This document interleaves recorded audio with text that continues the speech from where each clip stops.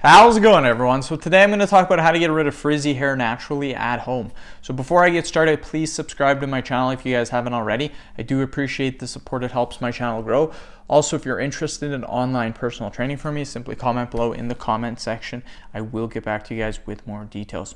So always use conditioner twice a week. Only use conditioner on your hair. This will help get rid of the frizzy hair naturally at home. Use a hydrating mask once a week. Again, this will also help with the frizzy hair. Incorporate coconut oil into your hair routine. Coconut oil is probably one of the best oils that you can use to get rid of frizzy hair naturally at home, you guys.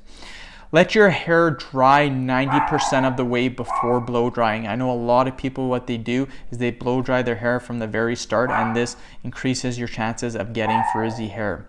Use a diffuser when blow drying. Diffusers are very handy, will eliminate the frizzy hair, you guys. End the video. Thank you guys so much for watching. Please subscribe to my channel if you haven't already. Please like the video and share it. Thanks again.